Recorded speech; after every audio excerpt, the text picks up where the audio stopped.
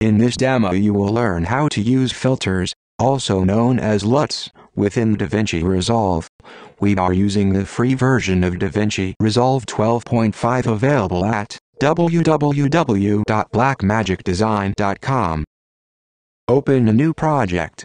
Add the footage you want to work with by dragging it from the browser window into your media pool. This is done on the media page.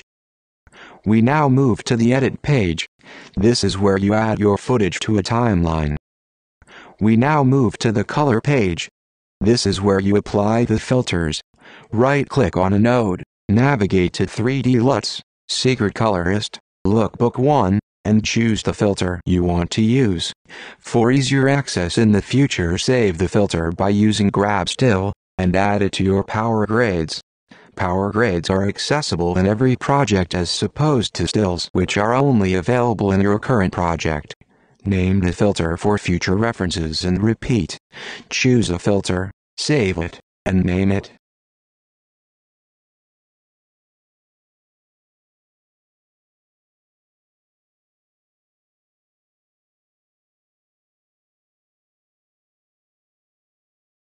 Filters can be adjusted with the common color correction tools available such as lift, gamma, gain.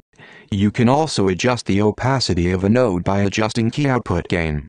This way you can control the intensity of a filter applied.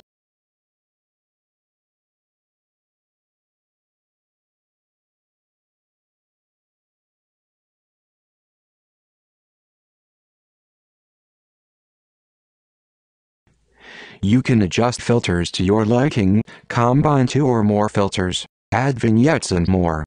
Have fun!